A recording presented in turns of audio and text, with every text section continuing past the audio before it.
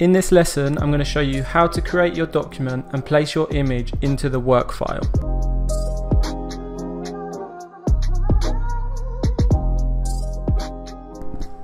Hello and welcome to Inspiration Clan. We're going to be creating our document and we're going to place the first image into the work file and perform all the preparations needed for the manipulation. So if we jump straight into Photoshop, we're just going to click on Create New. And we're just going to create a new document. We want 2400 pixels width, 1800 pixels wide, and we also want a resolution. We're just going to drop this down this time to 72, and we're just going to click create there. So we've created our canvas. This is where we'll perform all the edits. And next what we want to do is we just want to place our image into the scene. Now we're actually going to be merging two images. We're going to merge a snowboarder and a surfer. So we're going to combine two extreme sports. So I'm just going to go and click on File and Open. I'm just going to open both of these images. So you can see this is a surfer image, lots of blue tones, very nice image, very wide. And this is our snowboarder.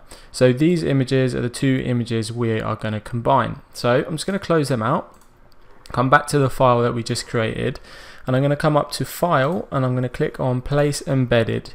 And first things first, we're going to place the snowboarding image into our scene. So you can see now we've got the transform box and the images in our work file.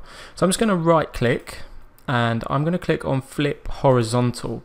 Now the scene looks a little bit more dynamic with the snowboarder on the left hand side. The left hand side is the side you see first naturally, so it's better to have him over on the left. Now I'm just going to hit Return, Enter on the keyboard just to confirm the placement of our image there. The next thing I'm going to do is I'm actually just going to duplicate this layer, pressing Command and Control and J on my keyboard. Just going to duplicate the layer there. The reason why we do this is so we've got the original copy in our work file. I'm just going to turn this layer off, the lower layer, and I'm going to right click on the top layer and and rasterize this layer. Lastly, we just want to rename this layer to snowboarding.